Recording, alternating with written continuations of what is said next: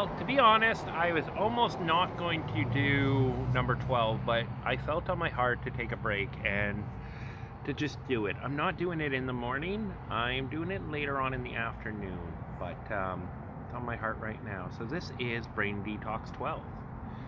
And I'm still working on love. I am trying to, gonna stick with it. Toxic thought that I don't love, I'm not good enough, and I am. So there's a song, Your Love Never Fails, that I'm going to use as my battle thought to get through this. I've been getting better each day.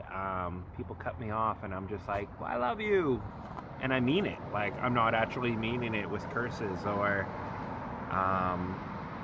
a couple days ago, well, maybe more, 4 or 5 days ago, somebody was walking down the street just flipping people off, and I just like gave them this. I said, hey, and he kind of looked at me, and then I used both my hands and made the heart, and I said, I love you.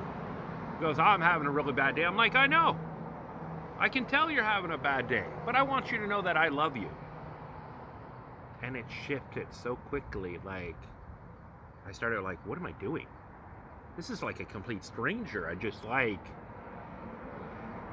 I used kindness and love instead of just being like, whoa, whoa, whoa, whoa, whoa, and swear back at him. I think that's awesome. So my song that I'm using is, even though it's mid-chorus where it talks about the ocean and the waters being rough, and when I want to give up, I know that his love never fails. So I want my love to never fail. Yeah. Your love never fails. All right. See y'all later, and I'll see you tomorrow.